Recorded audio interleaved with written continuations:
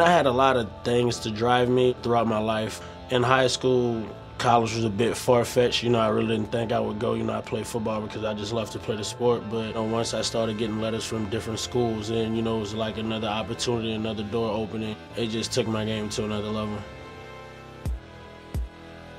And I learned a lot more in college.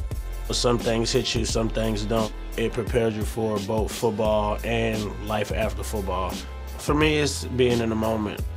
I play a position where, at any moment, a play can be a breakout play, but you don't know which play it is. It could be the first play, it could be the 7th play, it could be the 20th play. So, to me, I just want to go out and run every play the same way I run the first play, because you never know when that breakout play will be.